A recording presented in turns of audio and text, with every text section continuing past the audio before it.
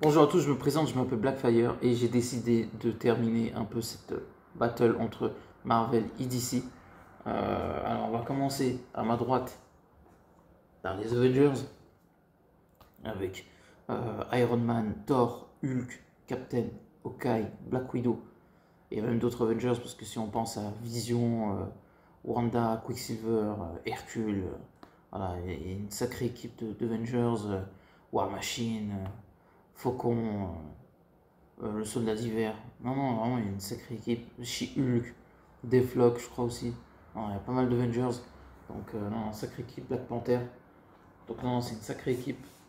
Et il y a la Justice League, pareil, qui est très très forte. Avec Superman, Wonder Woman, Flash, Green Lantern, Batman, Martian Manhunter, Cyborg, Green Lantern. Et qui d'autre? Il y en a plein. Aquaman. Euh, non, non, il y en a vraiment pas mal du tout. Donc, question, qui d'autre? Huntress, Black Canary, Arrow. Donc, non, non, c'est deux grosses équipes. Et on va voir lequel des deux est le meilleur. Voilà. En plus, ça va pas être évident pour le coup. Alors, quand on prend les comics, Justice League, ça existe depuis plus longtemps que Avengers. J'ai pas la date précise. Je dirais. J'hésite. Années 40, ça me paraît un peu tôt, mais je dirais plus ouais, dans les années 50-60. Voilà. Je sais que c'est ce qui a inspiré les Avengers. Parce que s'il n'y a pas de Justice League, il n'y a pas eu les Avengers, c'est la vérité. C'est vrai. Et, euh, et voilà. Et du coup, en termes de. Comment on appelle ça euh, de bouquins, je dirais avantage à la Justice League. Alors, je pense qu'ils ont vendu plus de bouquins que les Avengers, même si les Avengers c'est très populaire. Donc difficile à savoir, mais je mettrai le point à la Justice League. Justice League en premier. Après, en numéro 2, les films, je pense qu'il n'y a pas match. Les gens vont me parler de Justice League ou Snyder Cut. Ça vaut pas le premier Avengers, tout ça, premièrement. Deuxièmement, après on peut continuer, je trouve que ça vaut toujours pas Avengers l'ère d'Ultron. Et ça vaut encore beaucoup moins Infinity War. Et je parle même pas d'Endgame. Sachant qu'il y a deux Avengers en préparation qui sont Avengers Kang Dynasty et Secret Wars. Et Justice League numéro 2, je pense que on aura le temps de voir les deux Avengers, que Justice League 2 sera pas encore sorti. Donc voilà, en termes de film, voilà, Avengers c'est un mastodon. Donc ça fait un partout. Un pour les comics pour Justice League et un pour les films pour les Avengers. Maintenant on va parler des séries d'animation ou films d'animation. Alors si on prend Justice League, on a une grosse série d'animation. Ou deux.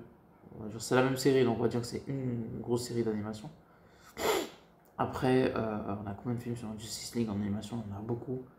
On a Justice League War, Justice League Crisis 2 en 9, je sais pas quoi. Deux terres différentes.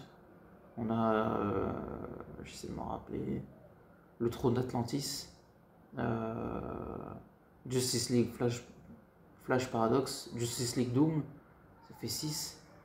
Alors que, ouais, déjà on va compter Avengers, on a une très bonne série, on en a une deuxième, de très très bonne qualité. On a quoi d'autre encore? J'essaie de me rappeler. Chez Avengers. On a des films aussi. On en a un, deux. Mais je pense qu'il y a plus de films sur la Justice League, donc le point va à Justice League, donc ça fait 2-1 pour la Justice League. Ensuite, en termes de jeux vidéo, quand on regarde bien,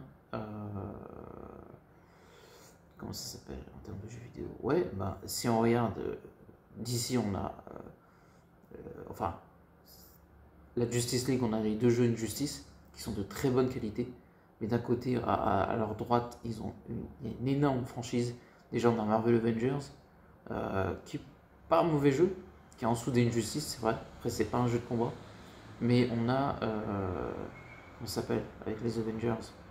On a Marvel Capcom, et on voit, voilà, les Avengers ont été tout au long de cette saga. Et même le 2 est l'un des meilleurs jeux de combat parce qu'il est à 18 sur 20.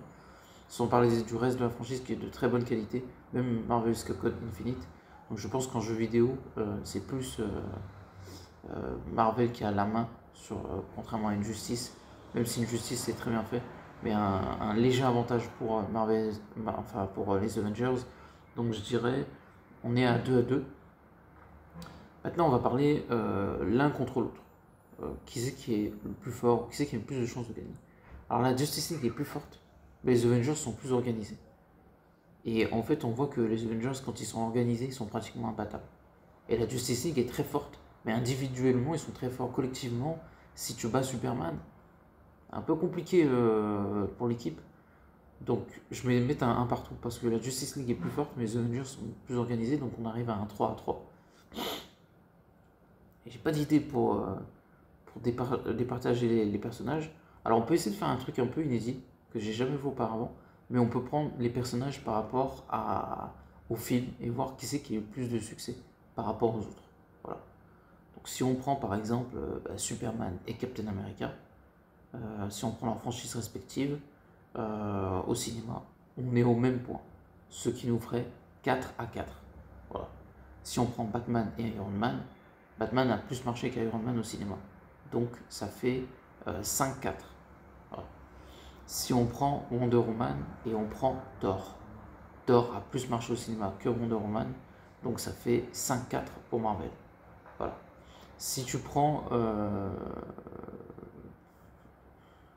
que Avengers, je pourrais prendre en comparaison pour qu'il y ait un vrai match. Si tu prends Hulk et tu prends, je sais pas quel personnage de la Justice League je pourrais prendre. Non, tu prends Black Panther et tu prends Aquaman. Black Panther a plus marché qu'Aquaman, donc on est à 6-4. Voilà. Si tu prends Hulk et tu prends Cyborg, on peut dire que c'est à égalité, donc ça fait 7-5. Il y a quoi d'autre encore? Des membres de la Justice League qu'on pourrait comparer en film. 7-5. Tu prends Flash, 7-5, et tu le compares à Hawkeye. On peut dire que Flash ça a plus marché, enfin la série. Et puis Hawkeye, voilà, ça a été une série, mais c'était bidon. Donc voilà, juste avec la série Flash pour le match, donc ça fait 7-6 pour les Avengers. Et après, je n'ai pas d'autre idée. Donc on va dire que les Avengers ont gagné, mais pas grand chose. Parce que je crois que j'ai fait toutes les membres de la Justice League. Allez, Martian Manhunter, mais bon, il n'y a pas d'énormes trucs sur lui. Et tu pourrais le comparer à Vision. Vision, il a une série. Donc non, ça ferait 8-6. Donc les Avengers ont gagné d'une courte tête. Mais ce qui nous ferait en gros 9-6 pour Marvel. Et voilà, pour ce duel de titans. Moi j'aime les deux groupes. Même si les films étaient un peu écrasés de Justice League, je reste un fan de la Justice League. Et j'espère qu'un jour, quand James Gunn va rebooter Justice League, ça va être juste incroyable. C'est ce qu'on souhaite tous. Parce que Justice League, c'est énorme. Les bouquins sont énormes. C'est vraiment une énorme équipe. Moi, j'ai grandi avec la Justice League depuis que je suis gamin. Donc voilà, Superman, ça reste mon personnage préféré chez DC, avec Flash, Wonder Woman. C'est mes trois. Voilà, j'aime beaucoup Green Lantern aussi. Donc c'est mon top 4 de la Justice League de chez DC. Après, il y a plein de personnages qui sont cool, hein, ou des méchants aussi, hein, mais c'est mes 4 personnages un peu préférés de la Justice League, même si j'aime plutôt bien Batman. Donc voilà, et puis chez Marvel, voilà, j'aime Spider-Man, Iron Man, Wolverine. Il y a qui d'autre encore qui est cool? Hulk, j'aime bien Thor. J'ai dit Spider-Man, Iron Man, Wolverine. Ouais, c'est mes 3 préférés. Scarlet Witch. La Torche Humaine aussi, j'aime beaucoup. Après, il y a d'autres personnages. Hein. Un jour, je ferai une liste. J'essaie de savoir c'est quoi mes persos préférés. Ça m'a donné une petite idée. Donc voilà, n'oubliez pas de commenter, liker la vidéo. Et merci beaucoup à tout le monde. Et c'était très cool, c'était très sympa, c'était très fun de faire ça. Allez, à la prochaine. Ciao tout le monde.